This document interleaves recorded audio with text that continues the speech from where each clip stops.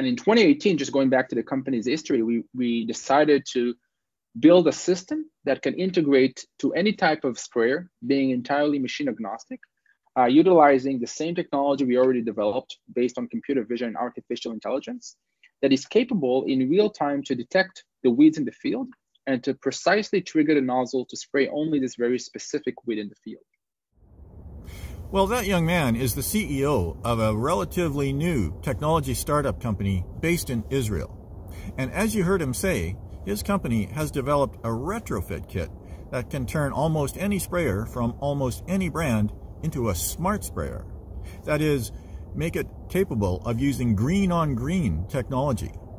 That's the term industry has come to use to describe a sprayer that can detect a green-growing plant in a green-growing crop and spray only the weed. By most estimates, that can save producers up to 80% of their herbicide costs. I had a chance to talk to Nadav via Zoom call directly from Israel a little while ago. I asked him to explain a little bit more about this retrofit kit that the company is commercializing and to talk about their plans to market it as it moves here to North America.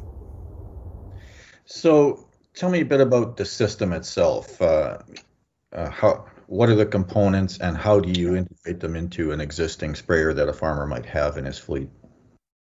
Yes. So first of all, I will say that our focus is, aftermarket, looking on, the way we like to call it is turning every sprayer to a smart machine. That's what guides us. So we're not trying to push brand new machines to the market, because as it is, it's an expensive machine. Farmers already spend a significant amount of capital to buy it. So what we're looking to do is to build a system that turns this existing machine to a smart one.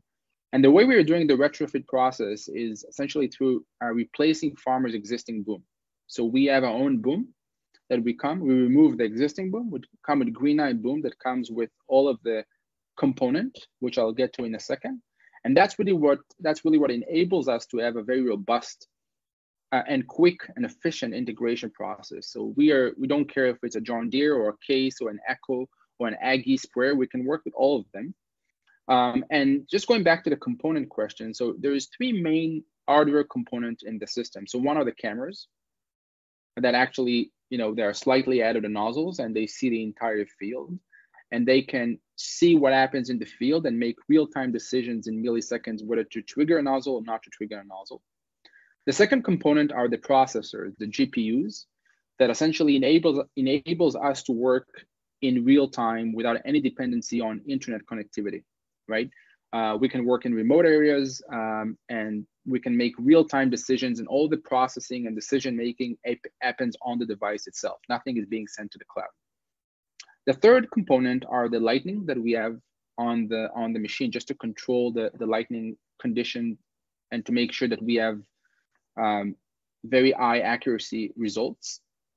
And we also work with PWM, so we control every individual nozzles on the system. So we can open and close every nozzle based on what actually happens in the field. So from a hardware component, those are the main component that we have in our system. And then of course you have the algorithms that makes this entire process run, right? The ability to see something, tell you what it is, whether it's in a pre-emergence or a post-emergence situation, differentiating between the weed and the crop, and making real-time decisions where to spray and where not to spray. So is this, if a farmer installs this on his machine, say it's a machine that has overlap control, does that overlap control still function? Yeah. So you're not double spraying? Yeah. Yeah. Okay. Our product, as I mentioned, we build a system that integrates to all type of machines. And we put cameras on the boom. And the camera, in addition to having the ability to make real-time decisions as the sprayer runs through the field, they also collect an enormous amount of information from the field.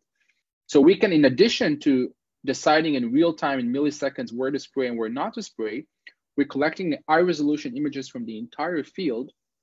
And then we can provide farmers and other stakeholders multiple insights on the field that are related to weeds, but not only to weeds. So for example, to provide a detailed weed mapping down to the species level, to provide crop stand count of every individual plant in the field, to provide early detection of diseases that are being developed in the field, and that's just to name a few of the features that we are capable of providing to farmers. When will we see it in Canada? Yes, so 2022, it is a limited release, and it's just, just to mention that the bottleneck was us. We were actually overwhelmed. We released the early adopter program around April of 2021, and we got hundreds of farmers reaching out to us. They want to get the machine. They want to buy the machine from us, and we were not able to supply as many machines. I mean, so the challenge was not demand, was the supply on our end. So we kind of choose those group of selected farmers in the Midwest, but we are now building the capabilities of expanding it to 2023 to other states and Canada as well. So that's also a market we're looking very closely at. The main focus for 2022 and 2023 would be around corn and soybean, but definitely already thinking of expansion to other crops beyond that. I think what often people think of precision spraying, as I mentioned, is from the angle of reduction, which is a huge contribution, enabling farmers to spray so much less and really boosting their profitability. But I guess one thing I really do want to highlight is that the value is so much greater than just volume reduction.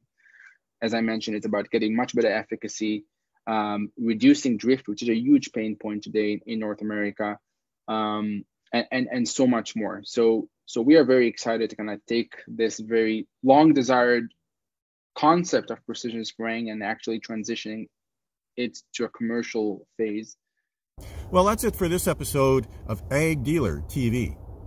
Be sure to check back here often for the latest in what's new and exciting in the ag machinery world. Thanks for watching.